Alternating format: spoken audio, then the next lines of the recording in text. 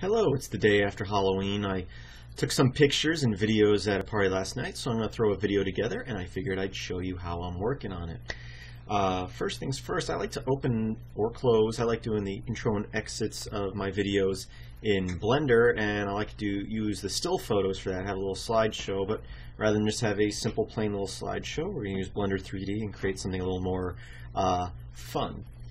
So what I'm going to do here is I'm going to start with my default scene. I'm going to add a plane here, and I'm going to scale it up. And then I'm going to add another plane, and I'm going to scale it out on the x-axis about there. A little bit wider, so it's about the size, it's the shape of a still image. So next thing I want to do, I'm going to hit Z here, and Z here to turn into wireframe mode. I find a lot of times it's easier to work in that way. I'm going to add now a lace object, or not lace, lattice object, sorry about that.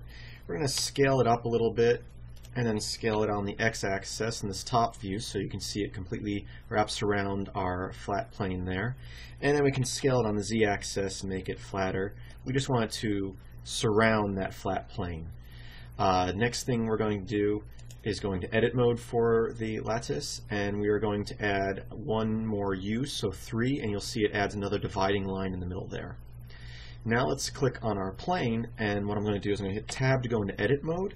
I'm going to hit K for cut, and I'm going to choose loop cut here. And you can see you have a line here that I can cut.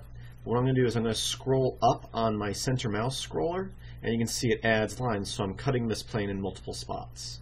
When you get the number you want, about there, probably like 6 lines or so, you can go ahead and click on it, and you can see it divided that plane up. You can now hit Tab to get out of edit mode for there.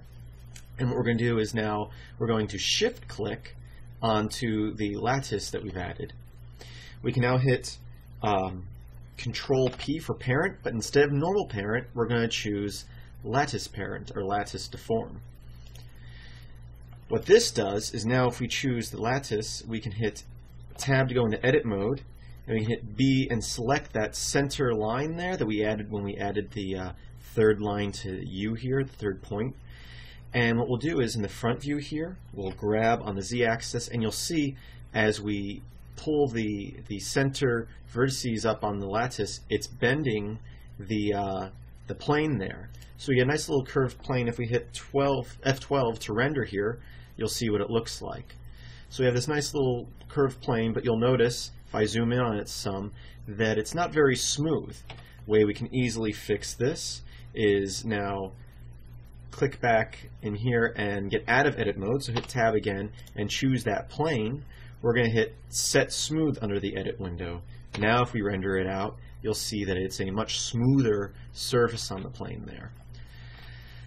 Now that we've done that, what we can do is we have that selected, we can click Make Real here and then Apply under Modifiers, and at this point we can select the lattice and hit Delete, and it is now gone.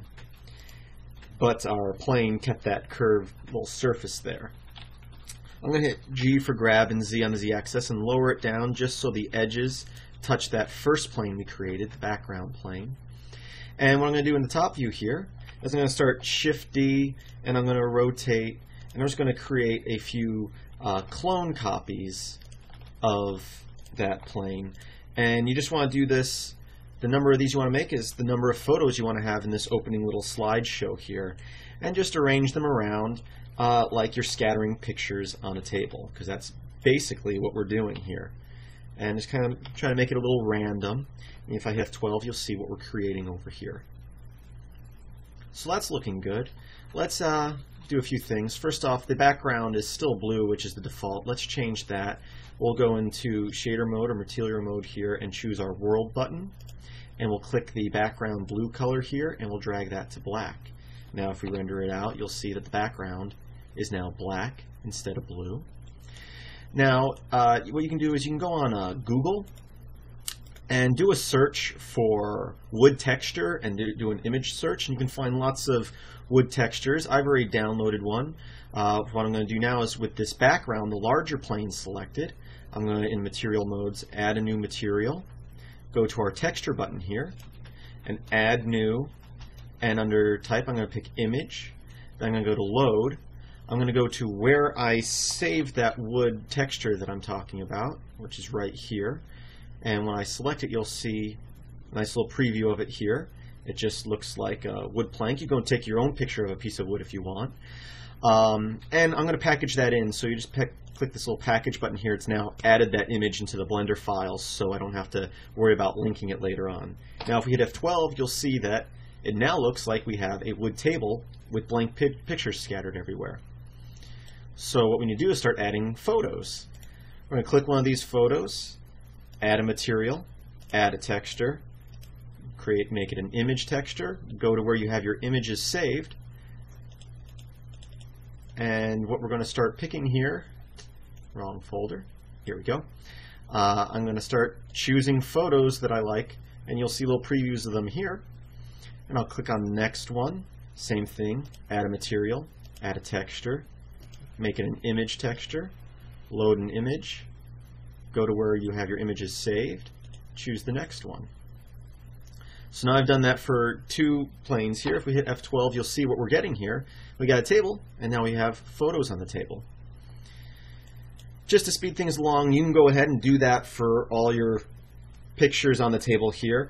I've already gone ahead and done that, so I'm going to just open up the project I already have that done in. If I hit F12, you'll see that I have now a table full of images from Halloween. So this is where